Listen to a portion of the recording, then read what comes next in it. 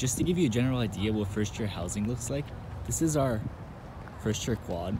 So over here we have my dorm, Tiernan. Right over there we have Lovejoy, another dorm, which is not for first years, but for sophomores.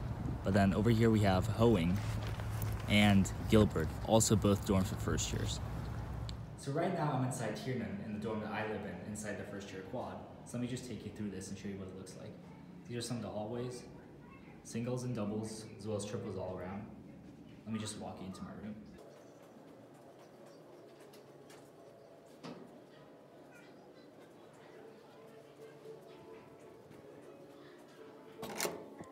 So this is what my room looks like. So I actually live in a triple in Tiernan, and this is because I asked to be in a triple. Essentially, I said that it would be okay if I was placed in a triple, but if you do apply, you don't have to be in a triple because there are also doubles and sometimes singles for freshmen as well.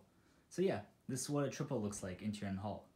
Pretty much all the necessities you need for a dorm room. And in a bit, I'll show you what doubles and singles look like in other dorms as well. So one thing I absolutely love about your housing is that every single dorm is equipped with some sort of study or social space. So in the dorm I live in, Tiernan, a first year dorm, we have a lot of lounges and conference halls where people can do homework or just hang out. So for example, this is a Tiernan conference room area where it is personally my favorite place to study, especially before exams, because there's not too many people here and it's literally 10 seconds away from my dorm room and people are always studying. It's 9 a.m. currently. You can see that there are always people studying, which is great because once in a while I have trouble doing something and I can always ask for help the people that are around. This is an example of what lounges look like in most dorms. So for example, there's a lot of things in here. Mostly this is used as a social space, but besides that, it is also a great place to study. This is why I love your housing, because every single dorm essentially has a similar lounge on pretty much every single floor.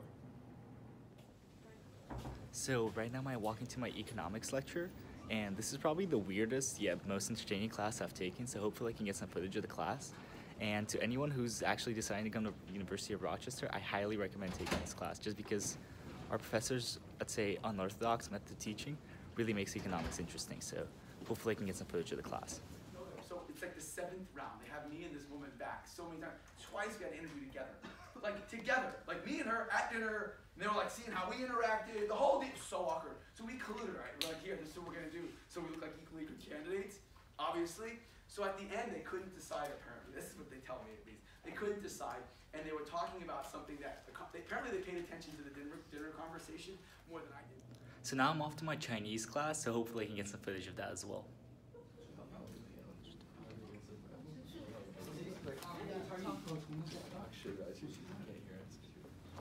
So inside this building we have our Douglas Dining Hall, and I believe it starts serving breakfast at around 7 a.m. and then serving food about 9 p.m. But you can also get late night snacks past midnight.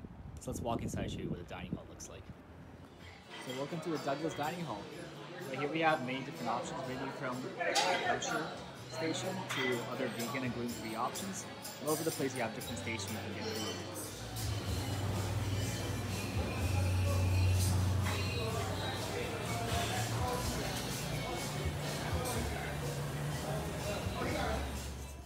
So one thing I would like to be very honest about is that weather was actually not a factor that I was considering when applying to this university.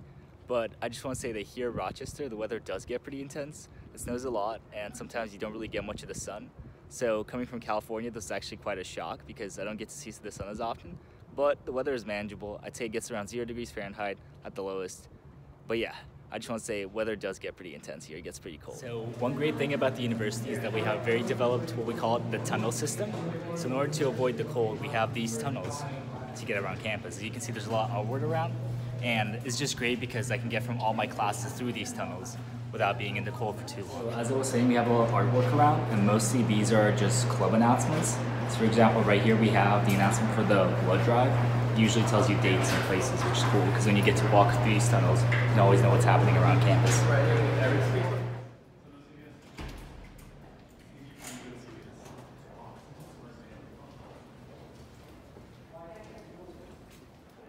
So right now I'm on my way to office hours, so I think it's an appropriate time to talk about office hours, TA, and professor availability. So for example, right now I'm going to math office hours. And the great thing about this is that we always have professors and TAs setting up their time schedules, usually online on this thing we call Blackboard, which is our portal system where they talk about the specific times they're available. We can always come in, chat about homework, chat about stuff that we don't get about class. for example, in math, I am struggling in calculus, so every single time I get an opportunity to walk through my professor's office or my TA's office, I can always ask questions and get some help on the homework.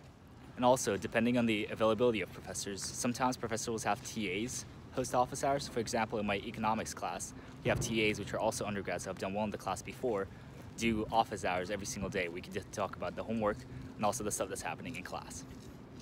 Make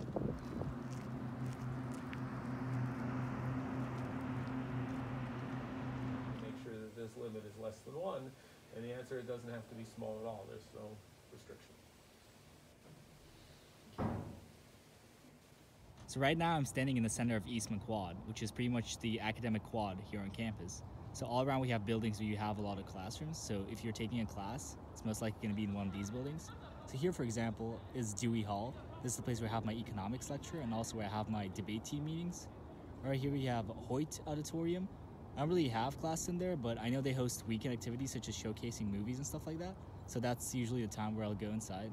Here we have Bosch and Lom. I believe they're the optics building. I can't really tell you much about that, as I am not taking any optics classes. Over there we have the Rush Rees Library. Pretty much a great place for anything, socializing, studying, reading. Anything you want to do, you probably find in Rush Rees. And Redner Laboratory, I believe that's what it's called. We have computer labs and other stuff like that. And just a lot of other buildings here on campus where you would take classes right here in the Eastman Academic Quad. So right here in the heart of campus, we have our library named Rush Rees. It's probably the most scenic place in this university. Look at this at night and all the lights out here. Absolute beauty. So let me actually walk into Rush Rees and just show you what it looks like on the inside. So as soon as you walk into Rush Rees, you have different social and study spaces all around the library. So let me take you inside, just show you what it looks like. Right here we have a Q&I desk that helps you with pretty much anything, ranging from like finding books at the library and also getting around campus. We have a bunch of laptops and computers over here for printing stuff. There's like a social event somewhere over here.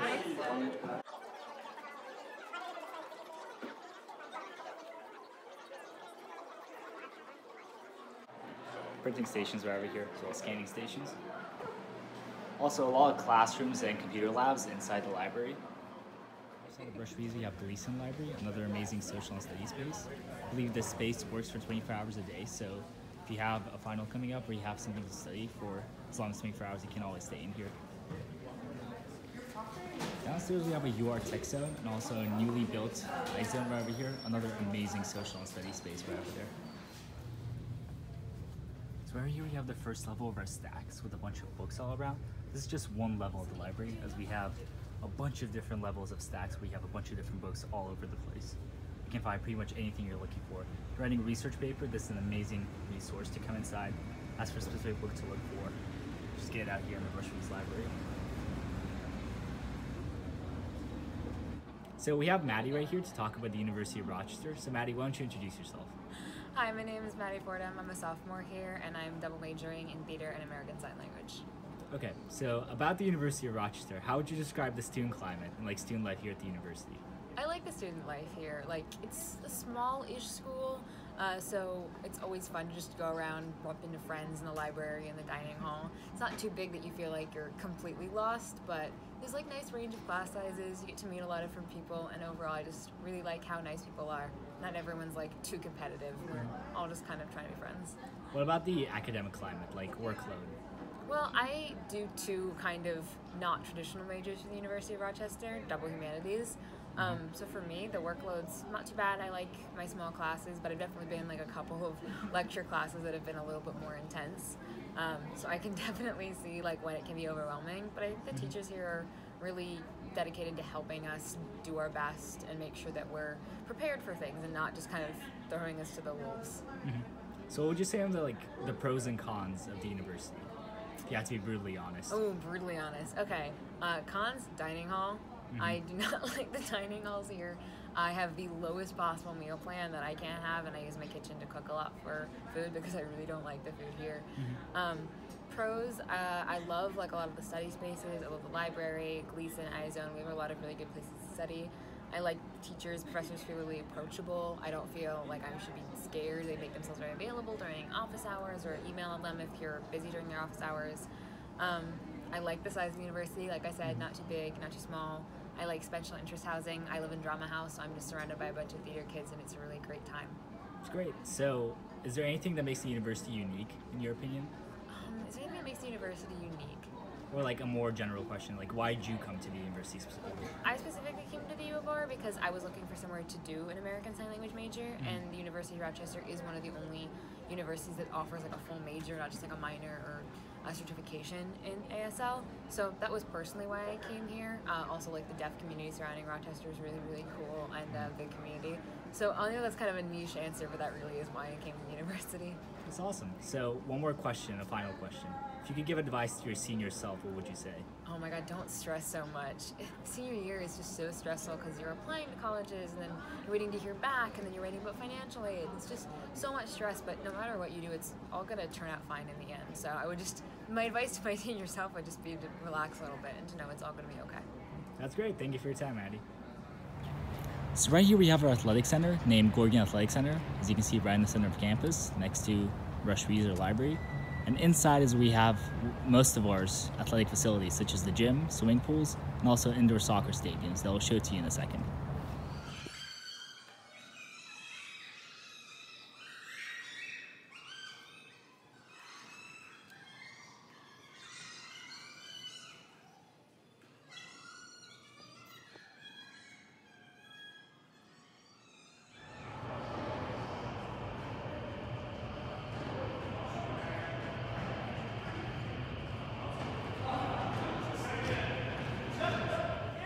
So as I have shown you before, in that building right there, Gorgon Hall, is where we have all of our athletic facilities, such as the gym and the fitness center. And right next to it is where we have our stadiums. This is called Fover Stadium. We have a football and soccer games. And right on that side, it's all snowy in there, but right on that side we have our baseball field as well. So yeah, all the athletic facilities pretty much packed in one place on campus. So this building right here is called Wilson Commons, and this is where one of our main dining halls is located, named The Pit. That's the dining hall that I was talking about, where you can use declining money, which is basically UR currency. One great thing about this dining hall is that you can use swipes after 8 p.m. until about 12. As you can see, this building, Wilson Commons and The Pit, is located pretty much at the center of campus, so very accessible to any students who live on campus. So let me walk in to show you what they have inside the dining hall. So the pit right over here is usually the place where I go to get food I can bring back to me later.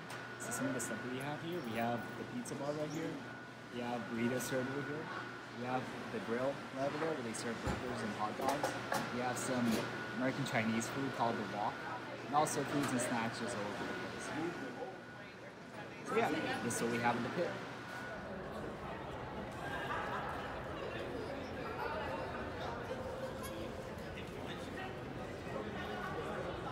Upstairs at Wilson Commons, we also have our very own Starbucks here at Rochester.